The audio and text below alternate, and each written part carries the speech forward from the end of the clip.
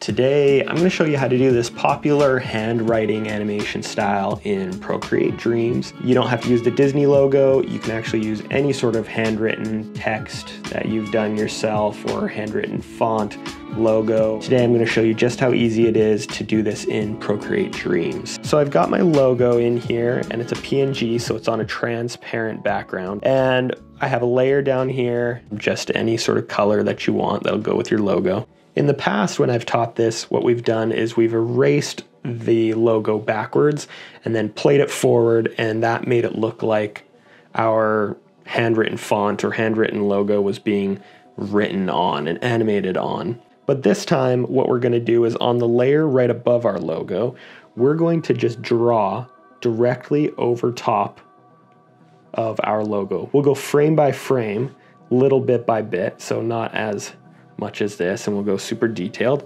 But then all we'll have to do is select all of those frames, group them, and then turn that group into a layer mask. And as you can see there, that layer mask reveals what's below it. So if we come back into here, you can see that only the parts that I've drawn over are visible. All right, so if we go frame by frame, we'll be drawing on the Disney logo. But of course, if we turn the layer mask on at the very beginning, it's going to be hard to know where exactly to draw. So we're going to draw over top first and then turn it into a layer mask afterwards. Okay, so back where we were, we've got the logo on one track, the background color on a different track, and on the track right above our logo, we're going to start drawing frame by frame over top.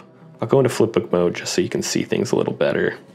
All right, pick a clean brush, maybe like the hard airbrush, and you just want to make sure that the size is big enough that when you draw, it's drawing over top of all of the logo. I might want to go just a little bit bigger, and there's no white below it. But don't go too big that as you come through some of these cross sections, you're getting too much of a line that you haven't drawn yet. And now we're just going to draw bit by bit, and the only tedious part is that you're going to duplicate every frame so that you don't have to redraw all of this over and over again. Now you can go back and forth and check the spacing of your onion skins. Just pay attention to the speed. You can always go back and add frames if you need to slow it down, or remove frames if you're wanting to speed things up through your animation. But just pay a bit of attention to the spacing and the speed of your animation so that you're not doing more work than you need to.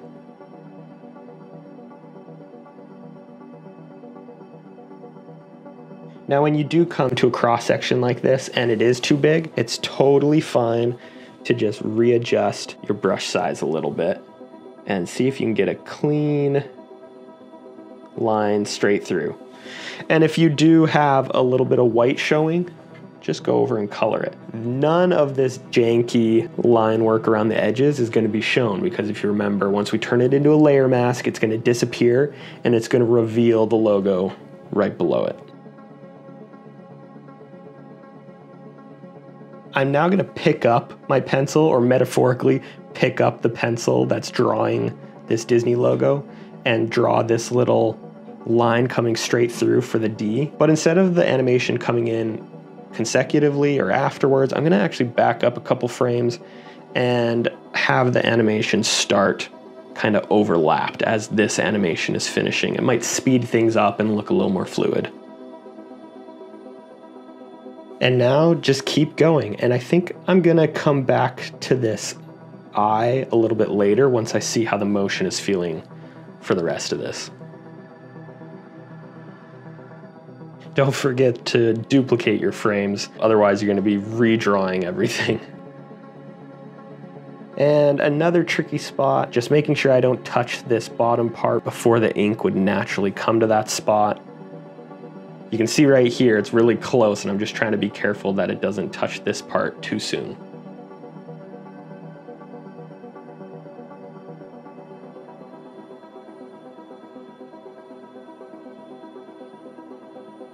We're almost to the end here, and as I get to the end, I'm gonna just slow down the motion a little bit, which means I'm gonna draw the spacing between each frame just a a hair closer together. Things are gonna start to get closer together near the end. I wanna watch it back, and that's feeling really good. It slows down at the end, which I like. We could go a little faster in the middle if we want, but I'm gonna show you some other things which will make it look pretty good. And I think I'm gonna do the eye right around here.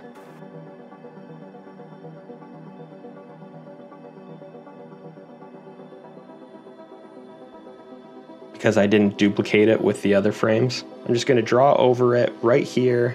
And since we're gonna end up grouping all these frames together in the end anyways, we can just group this with it.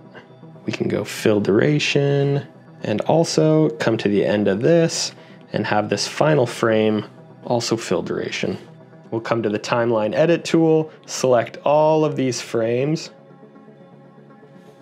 group them. Let's make sure it's on the track right above the logo here. Come out of the timeline edit tool, tap and hold, and go to layer mask.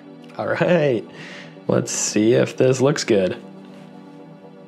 Now there's a couple spots you can kind of see right here where I want to clean this up a little bit, which we can do pretty easily. I'm gonna clean this up a little bit, but we can do that pretty fast now that we're in the layer mask mode. Come back to the draw and paint mode and go to our eraser and just smooth this out. Now, what if we want to spice things up a little, add a bit of color? I'm going to show you one way to do that.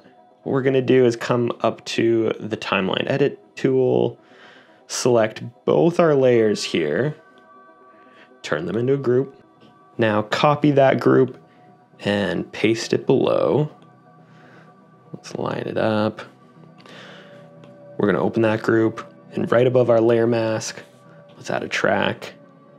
Copy our layer mask to that track, and let's turn this track into a clipping mask. All right, close that group, go to this top group and just offset it by 1 or 2 frames.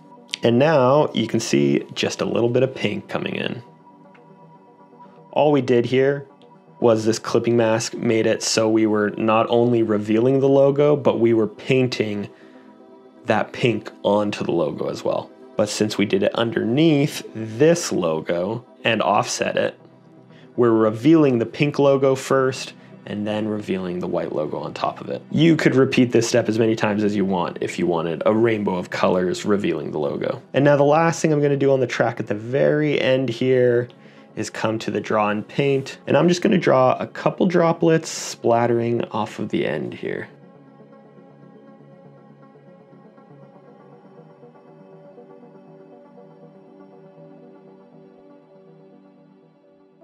And that does it.